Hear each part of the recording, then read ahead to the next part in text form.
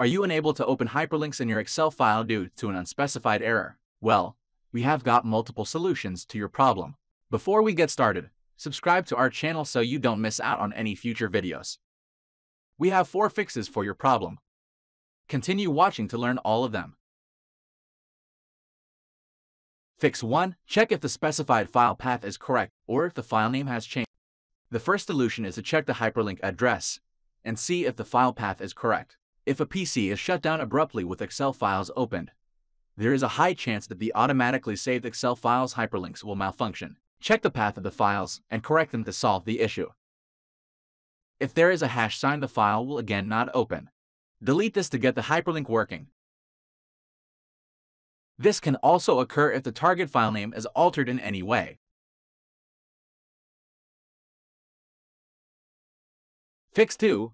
Hyperlink points to a portable drive whose drive letter has changed. In case your hyperlink points to a USB drive, its drive letter may change if you plug in another device, and then the disk in which the linked data is. You will have to change the drive letter using disk management. Ensure that you are logged in as an administrator. Open the disk management.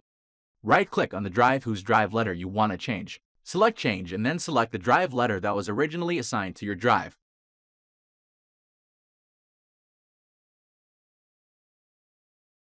Fix 3. Disable the Excel built-in feature to automatically update links on save.